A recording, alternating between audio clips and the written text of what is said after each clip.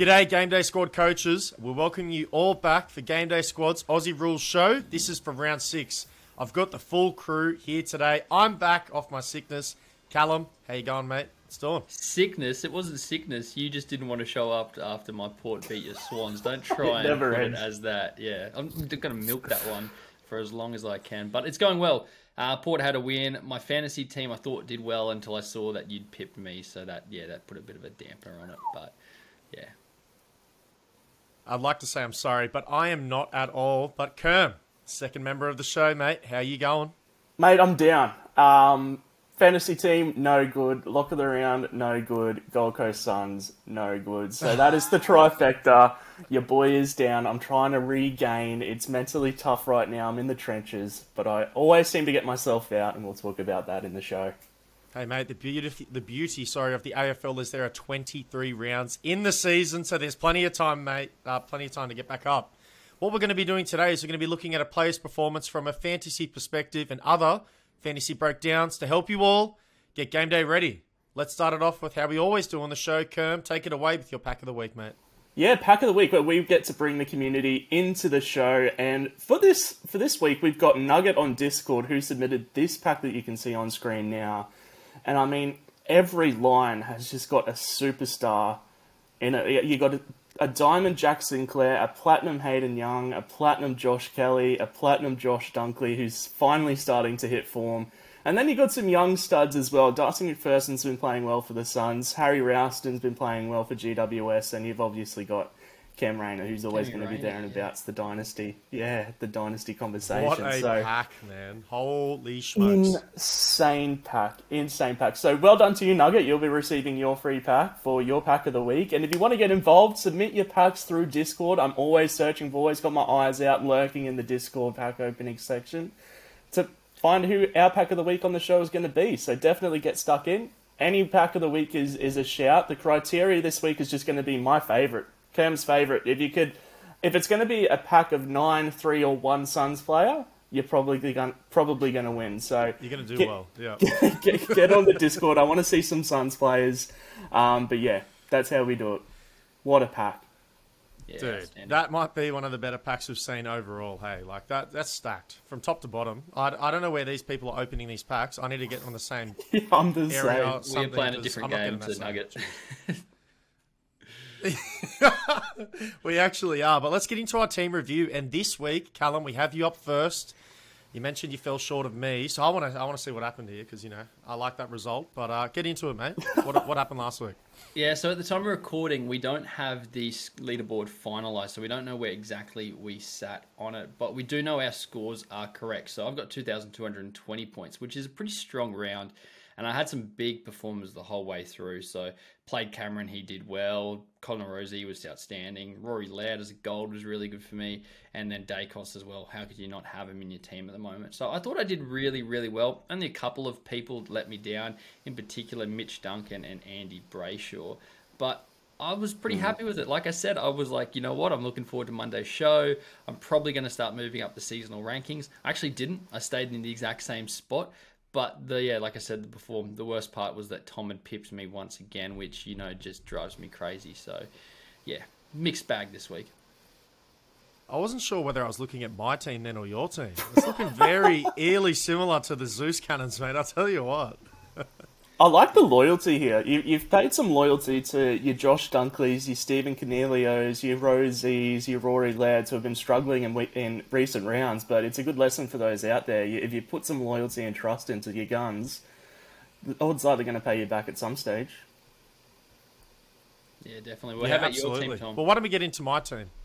Yeah, let's get into it. So, it was very close in score. It was 31 points, ended up being the difference in the end for the week. So, could have gone either way there. So, I thought it was a solid week, but there was one common theme with a lot of my players is they either exploded in fantasy production or they were just that little bit off this week. I had plenty of players go under their normal averages, so wasn't too happy with some performances, but quite similar to yourself. I had some people doing some heavy lifting, such as Dacos, Jordan Dawson, Zachy Merritt. Cameron's been really good for me as well. Timmy English has been outstanding all year. And that gold Taranto and Cornelia up front, I'm really loving that combination of those two players for the forward line. So Definitely can improve on last week's performance, but I'm honestly very happy overall about how we went because 2,250 points. We take those.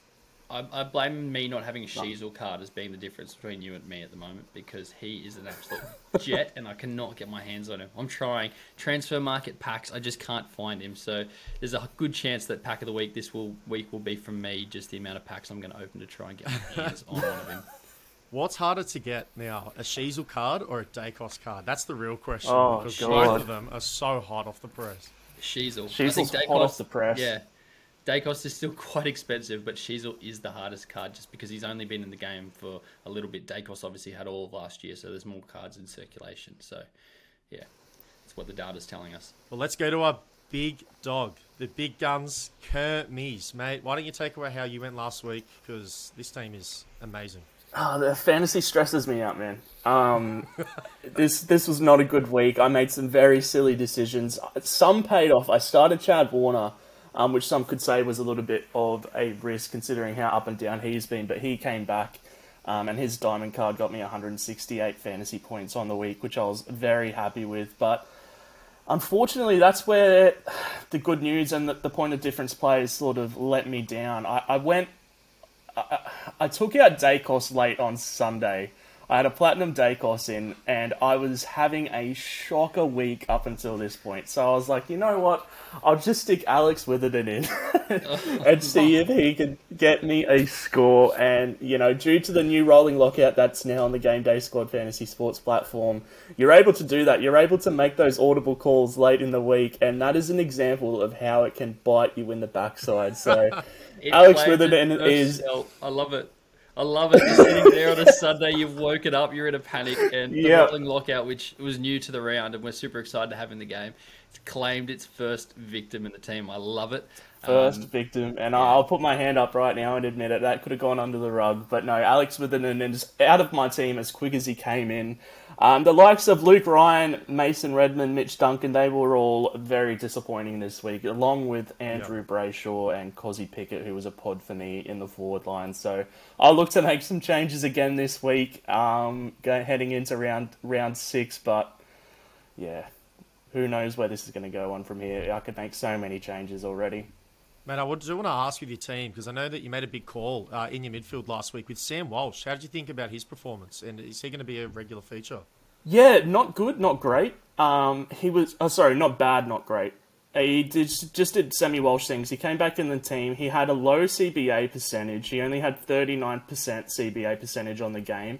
And the likes of Ed Kerno, George Hewitt, obviously Paddy Cripps, Adam Chera was still ahead of him, and you could expect that to flip on its head. You should expect Sam Walsh in the next couple of weeks to break that mid to high 80s percentage mark for CBAs per game, and that's only going to get his score up in those 120s, 130s. But I'll take his score this week, considering he was playing high off the forward line for most of the game. His 1.4 diamond card got me 154 GDS fantasy points. And in a first game return and that risk, I'll take that every day of the week. So he might be a mainstay for me. I obviously love him.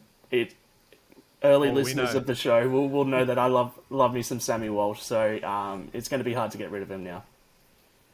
Yeah, and you're right there. If that's his start, then goodness, I'd like to see him once he's in full stride and taking the game on. But let's get into our next part of the show. It is called the Hot Seat, and what we're going to do is we're going to have a look at players' performance so far from a fantasy perspective and maybe shine some light onto some play not so good. And Callum, I believe you're going to kick it off this week, mate. Who have you thrown onto the hot seat? You guys are going to laugh because you know I always call everyone my boy, but this guy definitely is my boy, and it's tough to do, but I'm putting Andy Brayshaw on the hot seat this week. Oh, wow. It might be a little bit stiff, but he had a shocking round against Kerm's Suns on it was the early Friday game. I was just looking at your team that he was easily the worst performer in your midfield. And you might be going, it's pretty stiff because I think he's the 25th highest average in GameDay Squad at the moment. So you could be saying that's not too bad, but we were all NBA fans, we're loving the playoffs at the moment. Put it in this perspective. If we had an all NBA team or an all AFL midfield team, he wouldn't even make the third team. He's not even in the top 15 midfielders. So he'd be in somewhere in around the fourth team. And we thought this was a guy that was going to be a nailed on first teamer in our squad of the year. competing for the top spot in the game. And he just hasn't been that yet. And that game on the weekend really, really did hurt. So I'm putting him on the hot seat because his first 4 rounds have been good, but not great. And this guy has the potential to be great. So I'm putting him on there. Hopefully, I can't see myself dropping him, but hopefully it gives him a bit of a kick and we see a better performance heading into round 6. Yeah, not to prolong the Andy Brayshaw talk much longer because he's a sour taste in my mouth as well. But do you see this being a long-term thing with him, with the ascension of Caleb Sarong playing as good as he is? And he is... the thought has gone through my mind, do I start Sarong over Brayshaw at the moment? Because Sarong is just on an absolute tear right now. So if Sarong can keep that up, where do we see the likes of Brayshaw fitting for the rest of the season, do you think? For me, he's just too talented to not be back competing at the top. He was the AFL MVP last year, and rightfully so. He was dominant. So I just think it's a bit of a down patch at the moment. We've seen, Paddy Cripps won the Brownlow and has had a soft start to the year. You never know what happens, but I expect him to bounce back. But in fantasy, I don't care about that for this season. I'm not getting rid of his card for the long term. But definitely this season he's on the hot seat. A bit like Bailey Smith, and it's funny to think I remember last year we had Bailey Smith, Sam Walsh, and Brayshaw all in that group, and we're like, who would you pick? Buy, sell, hold. And now Walsh has missed the first 4 rounds and only just come back, and Bailey Smith and Brayshaw just haven't been what we thought they'd be. So that little crop from that year, things we're already starting to move on to the next crop of Dacos and Sheasel and Ashcroft. So dynasty football.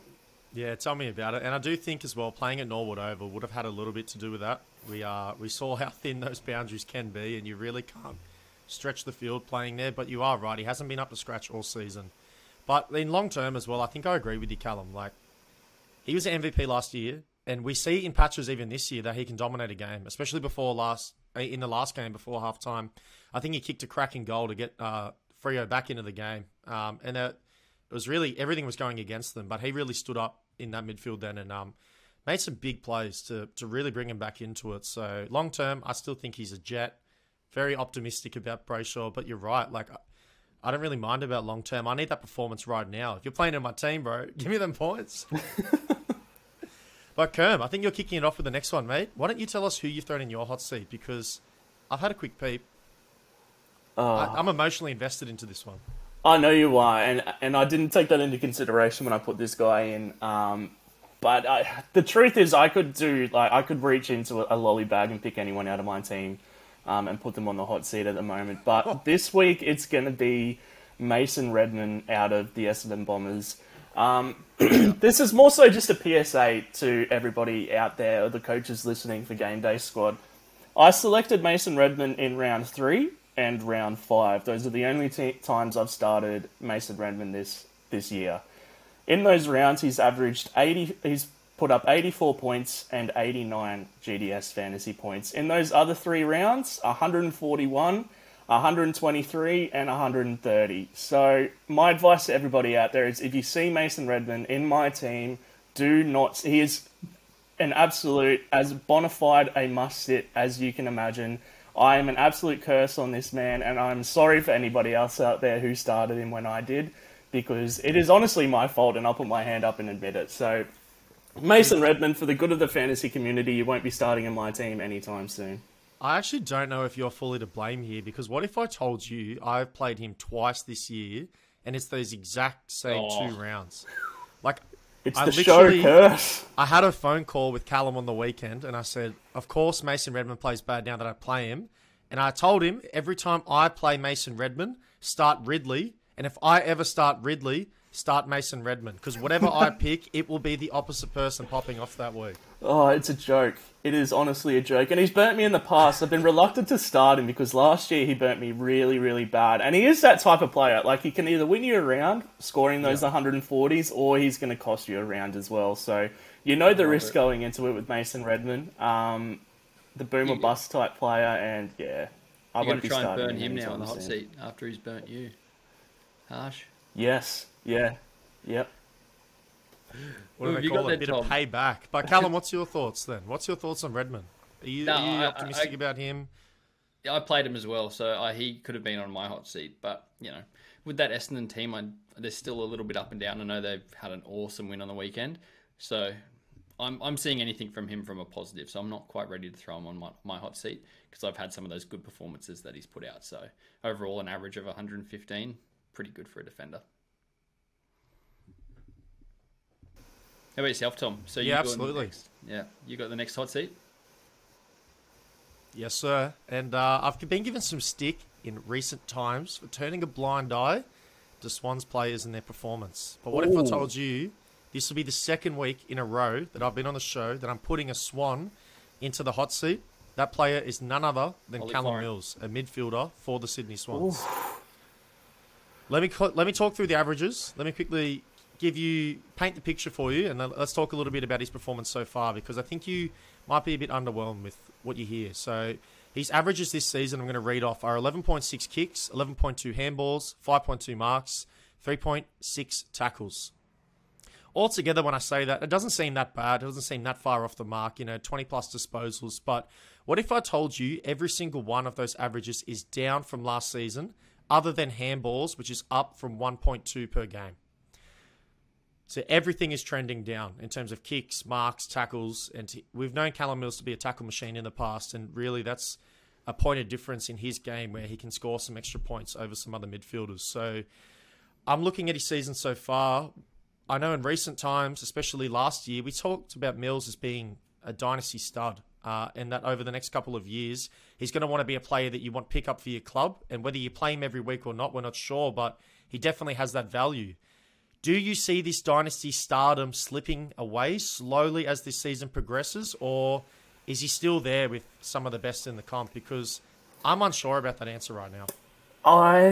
We've spoken about opportunity equals production, and it is so clear to see that Callum Mills so far this season has slipped down the pecking order in that midfield.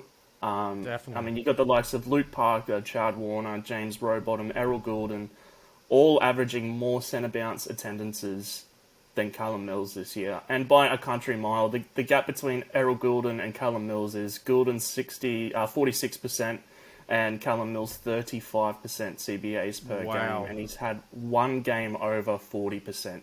And that was in round 3 against the Melbourne Demons, and he just so happened to kill it. So a lot of it comes down to his opportunity and his role within the team and the midfield specifically. And if he's trending in this way, it's going to be a hard hole for Callum Mills to get out of it. And we've seen that he can get thrown up forward. We've seen that he can play almost like a back pocket role at times under Horse. And it's just so hard to trust him at the moment. I could not recommend starting him or putting him anywhere near your team at the moment, to be frank. Yeah, guys, he's on the never ever again list for me. Unless he is absolutely going ballistic. His role, he's scored 5 weeks where he's gone 150 plus and we know his role. I'm not playing him. Because he could be a gun and then Horse will be like, let's put him behind the ball, and his game, from a fantasy point of view, goes to absolute poo. So, yeah. You were not going to see Callum Mills. I'd bet you're not going to see Callum Mills anywhere near my squad this season. And there's a big question mark on him going forward. He's actually someone I'd be looking to sell and try and swap in for someone like a Rowbottom. Because I think long term... Yeah, I know, big call. That's what I see with Callum Mills. I don't even think it is a big call. I think the writing's on the wall. And if you don't... You'd be remiss to negate that fact that the production, the opportunity, his role on the team is just not where it is. And you got guys like Errol Gould and James Rowbottom and Chad Warner who are all younger. They're going to want to see what they have in those three guys for years and years and years to come. And they've all shown immense talent. So, and that's not to say Callum Mills hasn't. We've seen how good he can be, especially from a fantasy perspective. But you just have to wonder what his role going forward is. And without that clear role and clear opportunity, you cannot start him. I love the discussion here because I agree. It is about that role moving forward for sure. You definitely can't be trusting in someone like Callum Mills right now to be plugging into your midfield and getting those triple-digit scores. Very commonly, we've seen those double-digit scores this year. And it's just so funny how much 8 months can change someone's mind and their opinion. Because if you asked us 8 months ago, I can guarantee we were all not thinking that way. But it's fair to think that now. Like, honestly, looking at the start of the season, looking at the Swans list, it could be some scary hours moving forward in terms of fantasy for Callum Mills. But let's get into the next part of the show, everybody. I'm going to give you a buy, sell, hold scenario. Callum, you already got warmed up with that, talking about your sell with Callum Mills. But I'm going to give you three new players. Ruthless. I'm going to give you the averages. Yeah, hit us. Well, you're going to have to be very ruthless here because three good players, if you don't mind. Stephen Cornelio. He's got an average of 115 fantasy points this season. I have Jack Sinclair. He's got an average of 113 fantasy points this season. And I've got Adam Treloar as well with 115 point average for this season. I want to buy, sell, hold. Go for it. How does Treloar keep making his way into these buy, sell, holds? Is this the third? This man has an infatuation. Can we get him out of here? I'm sick of having to put him anywhere else because I'm always going to sell Treloar. So that's the easy one for me. Sinclair's the buy with his age. I think he's a bit of a long-term thing. And then Caniglio, I would take him over Treloar right now because Caniglio is a forward in my team, whereas Treloar's not going to play as a midfielder. So that one's nice and easy for me, Tom. So Treloar, haven't been looking at the game. I don't know, man. I look at Treloar this season and I like what I see, especially when we talk about Bailey Smith. He is playing well, to be fair. He is playing really well, and he's not getting bevoed as much as your Bailey Smiths and Jack McRae. So he is one of the better options for the Dogs at the moment. But I just keep going back to how injury prone he's been since he left GWS, and he's just so volatile to have in your team as a long term keeper. But for me, I'm actually going to keep Stephen Cornelio. Only a year discrepancy between him and Jack Sinclair. Jack Sinclair's 28, I think, and I think Cornelio's 29. And given the sparsity of options up forward, I think I'm going to keep Stephen Cornelio as one of the better set and forget options up forward, despite his struggles last week. Sorry, not last week, the week before. Week before. He killed it this week. Yeah, unreal this week. And we should expect to see more of that. Tom Green has been susceptible to some attention, some tagging attention, and that means that Stephen Cornelio, there's no reason why he shouldn't be stepping into that midfield a little bit more. And then I'll hold Jack Sinclair. He's going to be a gun. I think his scores this year aren't going to match what he produced in 2022. There's so many people down back in St Kilda. I mean, Callum Wilkie, just quietly, for St Kilda is averaging like 125 points in his last 3 games. Callum Wilkie. What about St Kilda just quietly?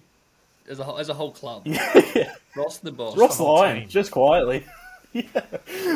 So yeah, Jack Sinclair, there's going to be opportunity to score back there. He hasn't lost any of his speed. His kicking's been down a little bit in efficiency this year, but he's going to get the ball in his hand, so I'll hold him and then sell Treloar.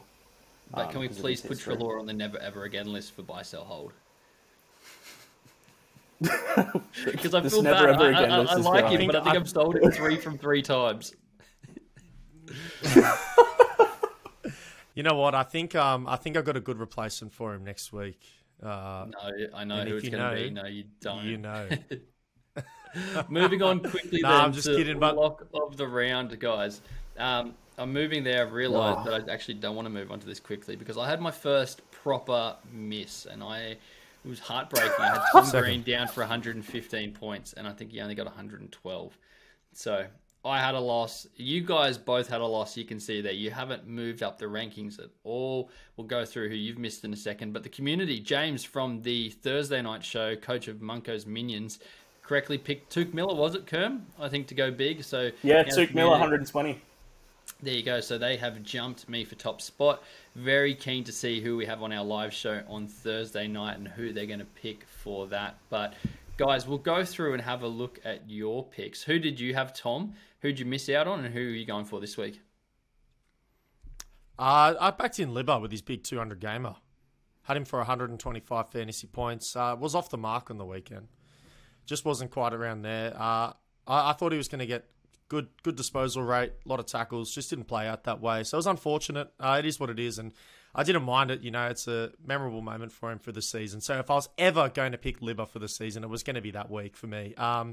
But moving on and moving forward, I need to have a banger pick. It's been 2 weeks in a row that I haven't moved up these ranks, and you're just giving me these opportunities, and I'm not taking them. So hopefully I can take it this week. And I'm looking at a particular matchup, if I'm being honest with you. The Tigers have the Demons this week, and will Tom Lynch be back? There are a couple question marks, but something that I don't think is in question is that if the Tigers have a chance of winning this game, Taranto needs to dominate. So on that note, I've got Taranto locked in for 136 Game Day Squad fantasy points. We said we aren't playing safe this year, and my boy is going to eat in this matchup. So I can't wait to see him.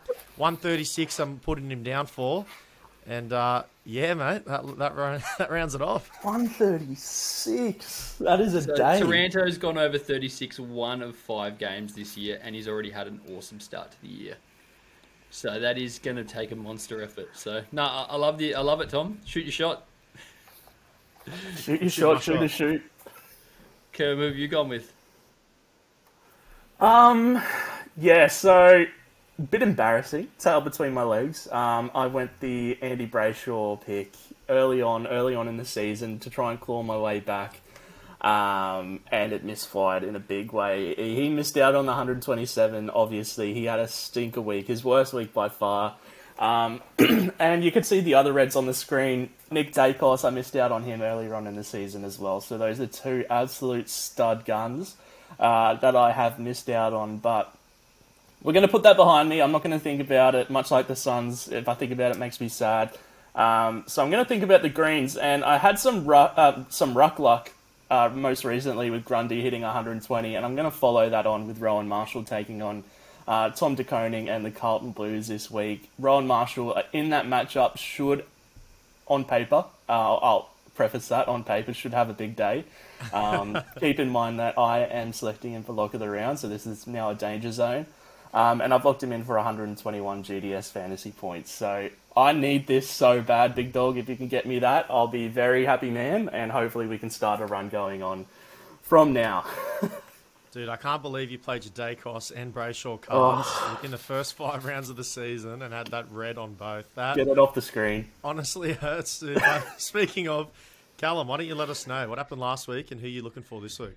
Yeah, so like I said, Tom Green just fell short, heartbreaking. But this week I'm going with the man, Jordan Dawson. I love watching him play. So I just, not that I need an excuse to solely watch him on a weekend, but I'm going to lock him in for 115 and just watch him like a hawk because I love his new midfield role. He's absolutely killing it. And it must suck to think that the Swans let him go. And Alir, outstanding. Their 2 best players have gone to Adelaide, so must be tough. That is so much cam, mate. I know you don't even believe that as well. That's funny, though. That's funny. But 115 for Jordan Dawson. Are you playing a bit safe, mate? Coming back to the norm. What's going on? Don't need to do anything crazy, mate. Jordan Dawson could have that by half time, mate, in that midfield role. I'll tell you what, he's been killing it in that new role. I do agree. It's something to see, and I'm very excited moving forward.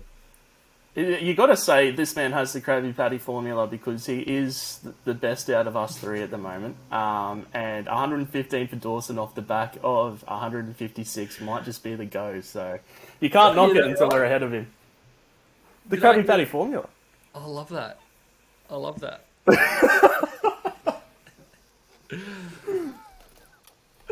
Oh, goodness. But that's going to wrap us up, guys, for another episode of Game Day Squad's Aussie Rules Show. If you made it this far in the video, we appreciate it. We have all of our links for the socials down below. We've got plenty of announcements coming out. And we got the live stream on Thursday. So follow us on YouTube and our socials so you can get in that and leave some comments for us. We're giving away packs as well in that live stream. So peep the Discord and Kern will have more for you later on. But thanks for checking in with us, and we'll catch you in the next one. See you later.